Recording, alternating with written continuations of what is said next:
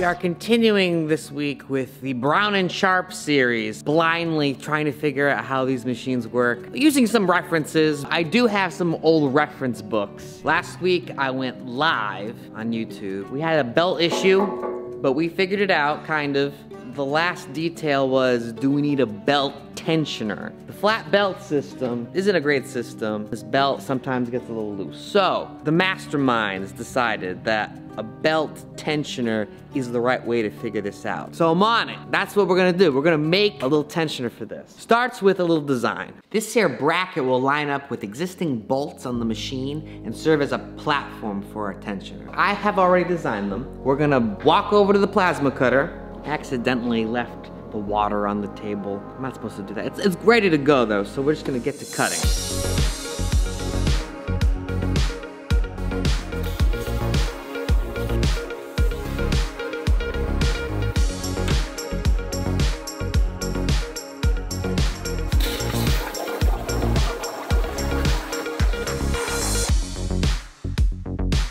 Two-part design. The bracket is mounted to the machine and the swing arm can be adjusted for various tension. My design includes a bend. Mildly concerned that I will not be able to bend this metal. It's 1/4 inch, it's pretty thick. Well, we're gonna give it a shot though. We're gonna try to bend it in the press.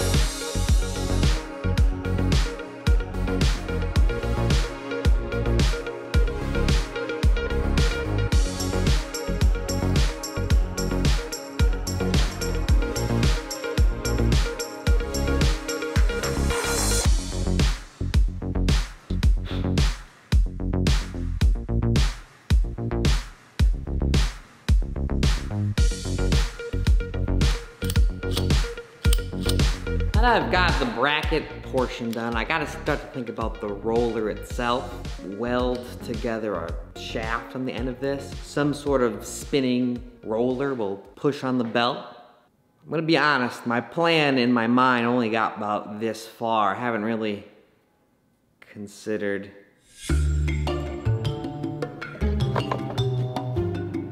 big, something like this, I think. Yeah, this is it. I'm not an expert in cutting plastics. Heat is your enemy. Cutting slow might be a good idea. Fast, then it gets a little melty and it just grabs onto that drill bit.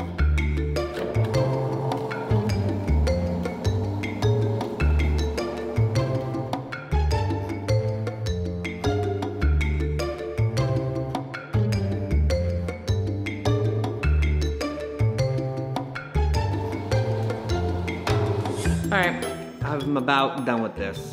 I'm gonna press the bearings in.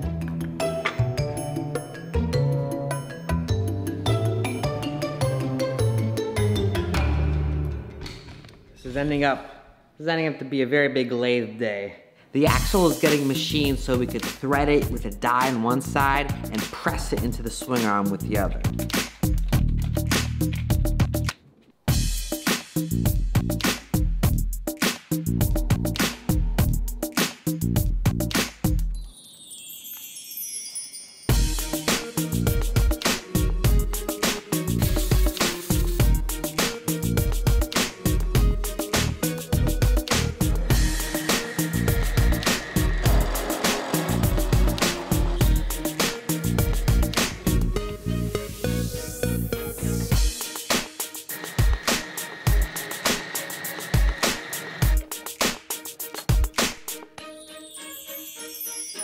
We drilled this and reamed it, oversized by 3/1000. So that we're gonna get a nice press fit, marry these two together.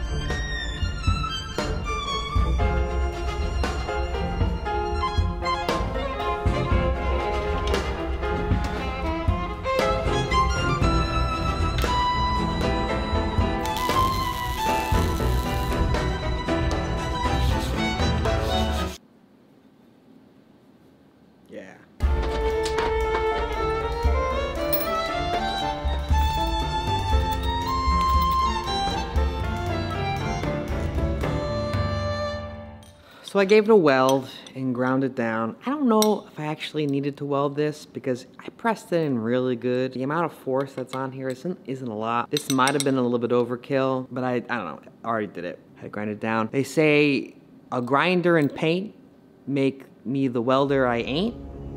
Grinder. Everything's done. Last thing to do is to put it on the old Betsy.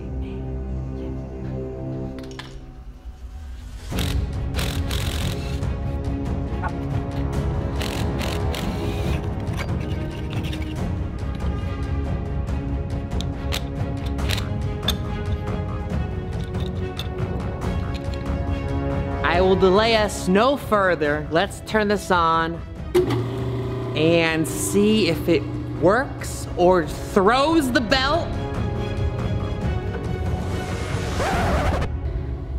All right, it's not enough, but I'm not doing all that work. I'm not discouraged. I'm not discouraged. I'm just surprised it didn't work the first time. Why would it ever work the first time? I'm a little surprised. This was a good plan. We're gonna get it. Do the L bracket again. Screwing that over another inch.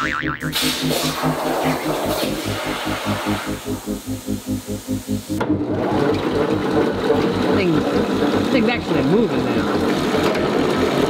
Still singing. Okay, yeah, the machine's on. It's like a transmission in a truck.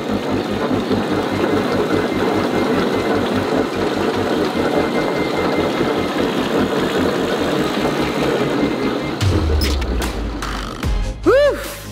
That was a lot of work, but very much worth it. For this machine was just not running right. It's had this issue for a long time, but I feel like we really made some progress. We're really ready to go. Thanks for joining me on restoring these beautiful machines. Coming up will be the actual running of these machines. The OG is already making pieces. Well, the prototypes until I refine the adjustments, but the 2G is up next, and we're gonna make our sprocket hubs with it. And I am so glad, because I'm so sick of making them on the lathe. Guys, this is Pete from Second Stroke Mopeds saying, don't forget about mopeds. Join me while we create these beautiful motos. That's what this is all for. If you are a new viewer, we are building up the factory with time period correct pieces. Tools that were made back in the day that made mopeds, we're using them still to make our updated versions, which are the Moto Ray electric moped. Don't forget about mopeds. See you next week.